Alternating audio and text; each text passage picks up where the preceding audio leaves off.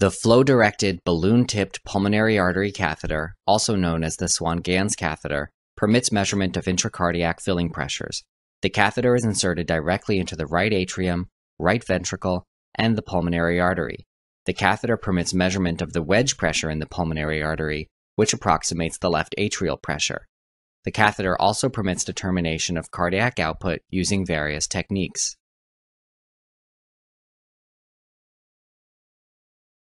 Pulmonary artery catheterization can be used to diagnose and manage pulmonary hypertension, cardiogenic shock, mixed shock states, cardiac tamponade, and mechanical complications of ST segment elevation myocardial infarction, known as STEMI, including right ventricular infarction, ventricular septal rupture, and papillary muscle rupture. Pulmonary artery catheterization is also part of the standard evaluation of patients being considered for heart or lung transplantation. Pulmonary artery catheterization should not be part of the routine treatment of patients who are undergoing high-risk surgery or who have septic shock, acute respiratory distress syndrome, or acute decompensated heart failure. In these populations, randomized trials have shown no benefits and possible harms.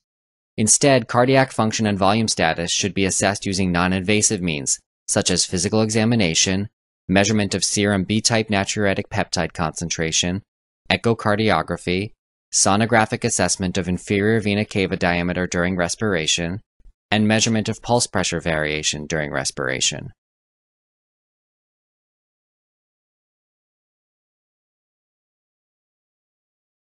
Absolute contraindications include right-sided endocarditis or right-sided intracardiac masses or thrombi. Relative contraindications include severe coagulopathy or thrombocytopenia, which may complicate sheath placement and should be corrected before the procedure is performed.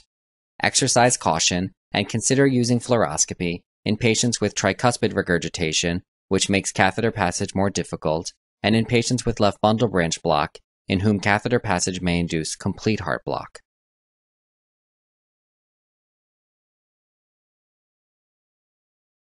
To create a sterile field, you will need chlorhexidine and a sterile fenestrated drape and towels. You will also need a surgical cap, sterile gloves, a surgical mask with eye shield, and a sterile gown. To place the introducer sheath, you will need gauze, sterile saline flushes, a 25-gauge needle with syringe, 1% lidocaine, an 18-gauge introducer needle with syringe, a guide wire, a scalpel with a number 11 blade, the introducer sheath itself with an internal obturator, sutures, a needle driver, scissors, and an antibiotic-impregnated adhesive dressing. If the sheath is being placed with the use of ultrasound guidance, which is recommended, then you will also need an ultrasound device and probe, a sterile sleeve for the probe, and sterile conduction jelly. To place the pulmonary artery catheter, you will need the catheter, a plastic sleeve, sterile saline flushes, appropriate tubing, and an electronic pressure monitor, preferably one capable of displaying multiple tracings at the same time. Because arrhythmias may occur during placement of a pulmonary artery catheter, you should have resuscitation equipment on hand during the procedure. If you are placing a catheter in a patient with a left bundle branch block, you should be prepared to place a transvenous pacemaker in case complete heart block occurs. Finally, if you are going to use fluoroscopy, you will need lead aprons and thyroid guards for everyone in the room but the patient, who may be selectively shielded in a manner that does not cover the chest or interfere with sheath insertion. Before the procedure, review the design of the standard pulmonary artery catheter. The marks along the catheter indicate the distance from the tip. Thin marks indicate 10 centimeters, and thick marks indicate 50 centimeters. A proximal port, usually blue, connects to a lumen 30 centimeters from the catheter tip and is used to transduce right atrial pressures once the catheter is in its final position. A distal port, usually yellow, connects to the catheter tip and is used to transduce all pressures during catheter insertion or pulmonary artery pressures once the catheter is in its final position. Some catheters contain an additional port, usually clear or white, that connects to a second lumen 30 centimeters from the catheter tip and may be used for infusions. A pink or red port is used to inflate the balloon at the catheter tip. Use only the syringe packaged with the catheter, as it fills only to the balloon's capacity. When fully inflated, the balloon should completely encircle the tip of the catheter, which reduces mechanical trauma during insertion. It is essential that the balloon be inflated whenever the catheter is advanced and then deflated whenever the catheter is withdrawn. The final port is connected to a thermistor near the catheter tip and can be connected to a computer for measurement of cardiac output by thermodilution.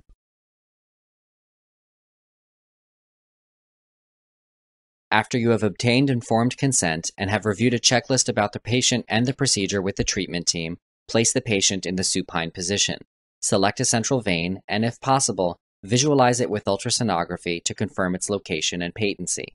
The right internal jugular vein and the left subclavian vein are ideal sites because the curvature of the pulmonary artery catheter facilitates passage through the heart.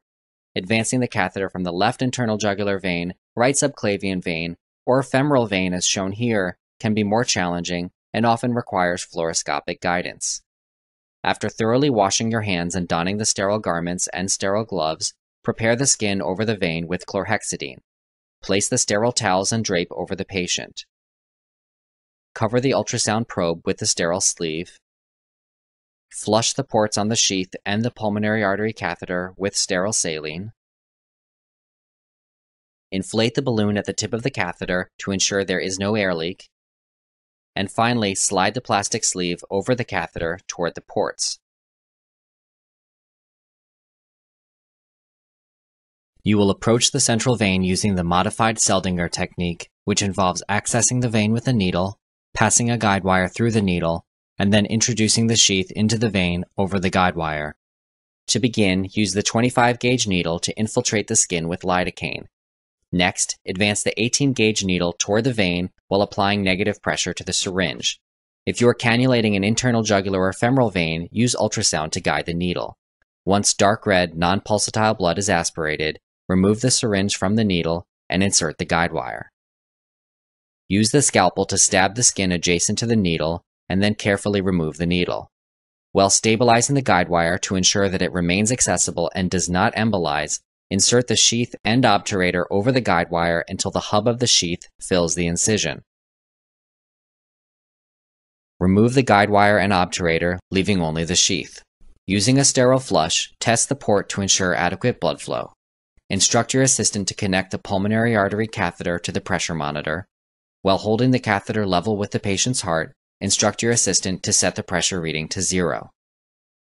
Orient the catheter so that its curvature follows its expected path, and insert the catheter into the sheath. Insert the catheter 15 centimeters so that its tip is outside of the sheath, then inflate the balloon. Continue to advance the catheter until a right atrial waveform is transduced.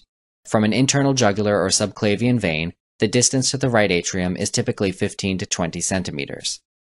The right atrial waveform has several identifiable components: an A wave, which indicates atrial contraction, an X descent, which indicates atrial relaxation and contains a small C wave, which indicates closure of the tricuspid valve, a V wave, which indicates passive atrial filling, and a Y descent, which indicates opening of the tricuspid valve and passive atrial emptying.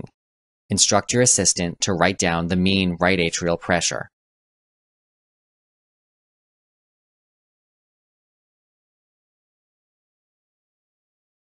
Advance the catheter another 5 to 10 centimeters until a right ventricular waveform is transduced.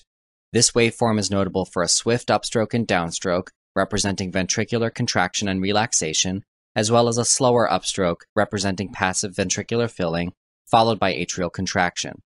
Instruct your assistant to write down the systolic and diastolic right ventricular pressures. Next, advance the catheter another 5 to 10 centimeters until a pulmonary artery waveform is transduced.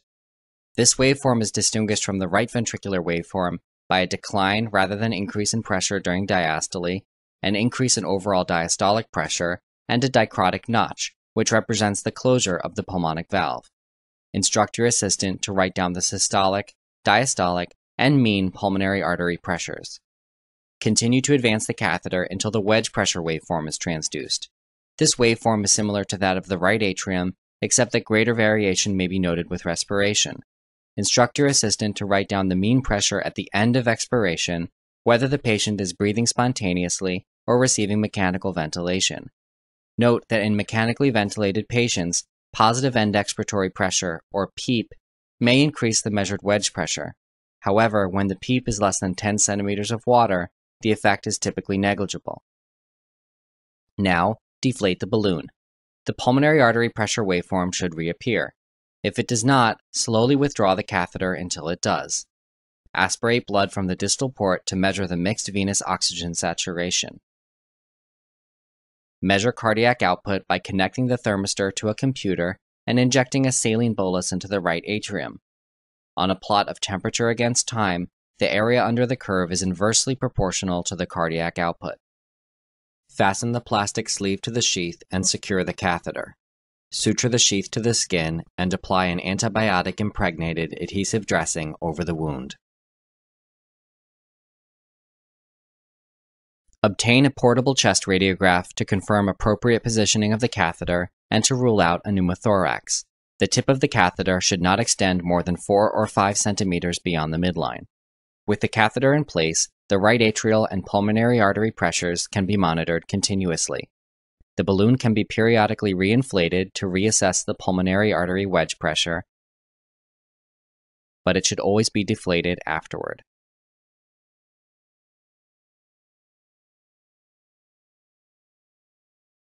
Technical problems can occur during catheter insertion.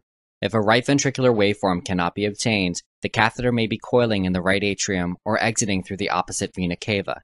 Tricuspid regurgitation may also be present and is suggested by large V waves on the right atrial tracing, which represent retrograde atrial filling. If a pulmonary artery waveform cannot be obtained, the catheter may be coiling in the right ventricle. In each instance, the balloon should be deflated and the catheter withdrawn about 10 centimeters. The balloon can then be reinflated and the catheter readvanced. If catheter passage remains unsuccessful, the procedure should be attempted again with fluoroscopic guidance. Common early complications include ventricular arrhythmias and right bundle branch block, which are generally self-limited. Complete heart block may occur in patients with pre-existing left bundle branch block. If complete heart block occurs, transvenous pacing may be necessary. In rare cases, the guide wire may embolize and become inaccessible, or the catheter may become knotted in one of the cardiac chambers, preventing withdrawal. A vascular surgeon or interventional radiologist must be consulted in either case. 2 final complications, also the most dangerous, include air embolism and pulmonary artery perforation. Air embolism may occur if the ports of the catheter are not properly flushed with saline before the procedure, or if the saline-filled tubing becomes disrupted. Manifestations include dyspnea, chest pain, tachycardia, hypotension, and in some cases an acute increase in right heart pressures. The patient should be placed in Trendelenburg's position, which will limit the outflow of air from the right ventricle, and high-flow supplemental oxygen should be administered, as it reduces the nitrogen content of blood and thereby promotes reabsorption of air. In severe cases, hyperbaric oxygen must be provided. Pulmonary artery perforation is very rare. Identified risk factors include older patient age, prolonged balloon inflation, pulmonary hypertension, and systemic anticoagulation. The typical manifestations are hemoptysis, hypoxemia, and shock. If immediate action is not taken, the risk of death is extremely high. Inflate the balloon to limit further bleeding. Intubate the patient with a dual-lumen endotracheal tube, and then place the patient in the lateral decubitus position with the affected side down. A thoracic surgeon and interventional radiologist must be consulted immediately because this is a true emergency. Late complications include thrombosis, catheter-related infection, and pulmonary infarction. To reduce the risk of pulmonary infarction, ensure the catheter tip is in a position where full balloon inflation is required to measure a wedge pressure. Also, be sure to deflate the balloon after measurements of the wedge pressure have been completed.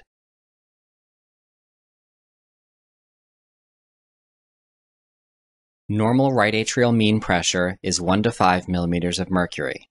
Normal right ventricular systolic and diastolic pressures are 15 to 30 over 1 to 7 millimeters of mercury. Normal pulmonary artery systolic and diastolic pressures are 15 to 30 over 4 to 12 millimeters of mercury, with a normal mean of 9 to 19 millimeters of mercury. Finally, normal mean pulmonary capillary wedge pressure is 4 to 12 millimeters of mercury. You can calculate several additional values using the data obtained from the catheter. The cardiac output can be calculated with the Fick equation, shown here. The variables involved in these calculations include VO2, or oxygen consumption, Ca, the oxygen content of arterial blood, and Cv, the oxygen content of venous blood. The cardiac index is equal to the cardiac output divided by the body surface area, or BSA. For details about how to perform these calculations, see the supplementary appendix that accompanies this video, available at nejm.org. Once cardiac output has been measured, systemic and pulmonary vascular resistances can be calculated with the equations shown here. The variables include SVR, or systemic vascular resistance, MAP, or mean systemic arterial pressure, RA, or right atrial mean pressure, PVR, or pulmonary vascular resistance, PA, or pulmonary artery mean pressure, and PCWP, or pulmonary capillary wedge pressure. Normal values for cardiac index and vascular resistance are shown here. In patients with shock of unknown cause, the pulmonary capillary wedge pressure, cardiac output, systemic vascular resistance, and mixed venous oxygen saturation can often help to guide the diagnosis. In cardiogenic shock, wedge pressure and vascular resistance are high, while cardiac output and mixed venous oxygen saturation are low. In the early phase of distributive shock, cardiac output and mixed venous oxygen saturation are high, and wedge pressure and vascular resistance are low. Finally, in hypovolemic shock, vascular resistance is high, and wedge pressure, cardiac output, and mixed venous oxygen saturation are low. It is possible to diagnose many more conditions by examining pressure waveforms. For a complete discussion, please consult the supplementary appendix that accompanies this video, available at nejm.org.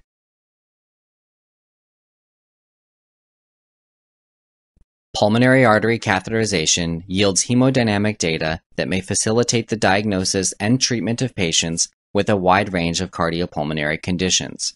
When appropriate precautions are taken, the procedure is generally safe. However, all providers must be aware that because fatal complications can occur, the procedure should be performed only when the results are expected to aid clinical management.